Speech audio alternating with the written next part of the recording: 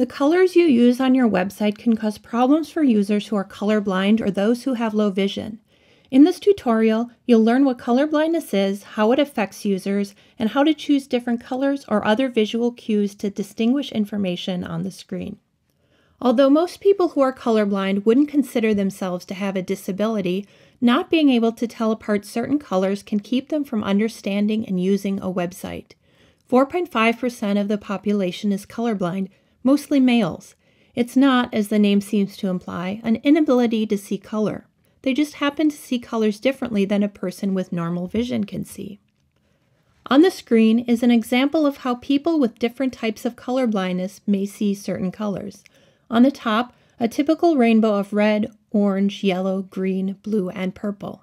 Below it, 3 of the most common types of color blindness and how a person with each type would see the same rainbow. As you can see in the first 2 examples, red looks like a dark olive green and orange and green both appear as similar shades of yellow-green. The inability to distinguish between reds and greens is the most common type of color blindness. In the third example, red, orange, and yellow are all shades of pink and green looks like blue. Not being able to distinguish between the different colors can make it harder or sometimes impossible to tell things apart. For example, here you see what a person with normal vision and a colorblind person may see in a fruit market. Some of the fruits that look easy to tell apart in the photo on the left are very hard to tell apart in the photo on the right because the colors are so similar. The same thing can happen on a website when you use colors to signify different things. In the physical world, people who are colorblind can often rely on other cues like size, shape, and even labels. Some of these other cues may not be available on a website. We need to make sure that none of our content requires the ability to distinguish colors, and if it does, we need to add additional information to help colorblind users. For example, here's a map that I found online that shows how certain counties in California voted in some referendum. The person who designed the map chose red and green to differentiate how each county voted, as you see on the left. On the right, you see what a colorblind user sees. The red and green counties both appear in the exact same shade of green. I'm not saying you can't use color. There are definitely places where color can make information easy to understand.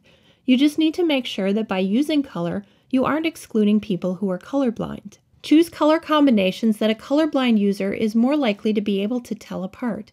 Most, but not all, colorblind users will be able to see the difference between blue and yellow, so that's a better choice than red and green, which many colorblind people will have difficulty with. You can also use different shades, such as a light yellow and a dark blue, to help make it easier to tell different colors apart. Thinking about color will help more than users who are colorblind. Here you see what a certain map looks like when it's printed. The grayscale also will give you an idea if colorblind users will be able to understand the information on the map.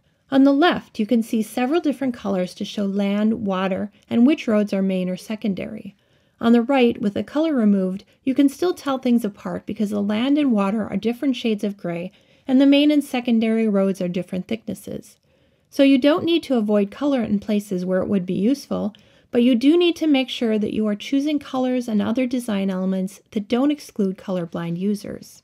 If you want to see what your site looks like to colorblind users, there are several websites and browser extensions that can do a color blindness simulation.